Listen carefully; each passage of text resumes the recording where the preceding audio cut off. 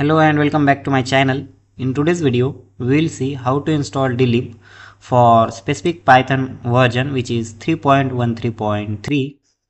So check your Python version by typing command python --version.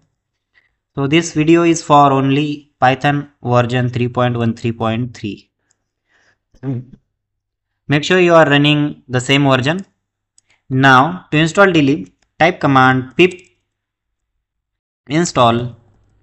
And here to install simply Dilib, you have to type Dilib. But in this case, we are using the Dilib. So for that,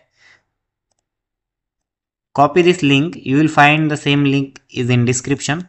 Just copy and paste as it is. So the full command will be pip install and the link for will, and then hit enter. So it will start installing that Dilib will for your Python version. Now here we can see the message successfully installed Dilib. So in this way you can install Dilib for Python version 3.13.3. Now for future versions, if you want to install Dilib for different Python versions, you can access my GitHub repository also. So for that, I'll put this link also in the description. Visit this repository link, and in releases section you will find the wheels for different Python versions.